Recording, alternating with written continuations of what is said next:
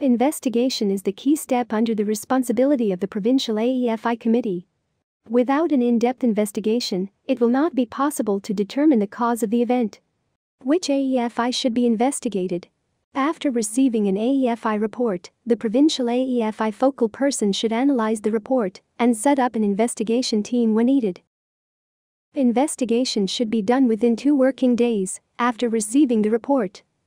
When preparing an investigation, please refer to the aid memoir on investigation and the AEFI guidelines. And use the newly revised investigation forms. They have been adapted to COVID-19 vaccines. There are 5 steps to AEFI investigation. First, confirm the information in the report. Second, is the investigation and data collection. Third, assess the immunization service. Fourth, field investigation of clusters, and lastly, conclude the investigation.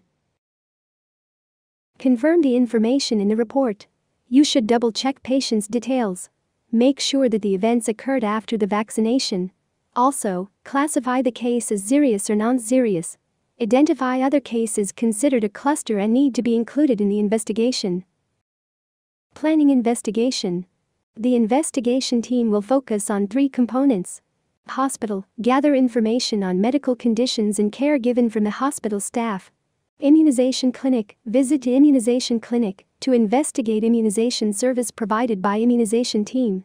Field, gather additional information from family patient caregivers and to search additional cases. Investigate and collect data about the patient. Talk to the patient or family members and ask about the patient underlying conditions, other medicines used, and previous medical history, including if there have been any other similar reactions in the past, and if he or she has other allergies. Also, ask about family history of similar events.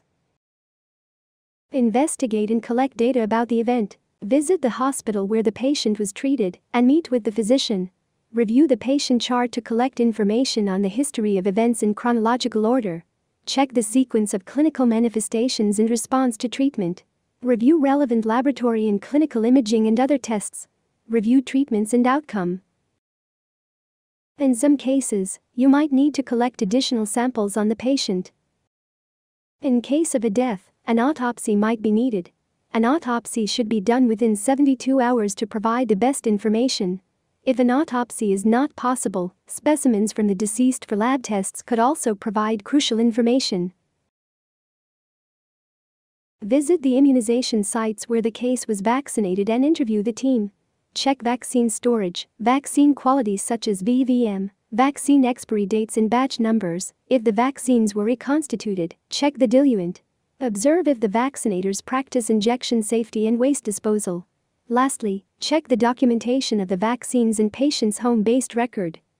Investigating cluster of cases. If 2 or more cases of similar illness are reported in the community, they need to be investigated at the same time, following a specific procedure for cluster of cases. You can find more information on investigation of cluster of cases in the WHO aid memoir for investigation. Concluding the investigation. The team should review all relevant epidemiological, clinical and laboratory findings.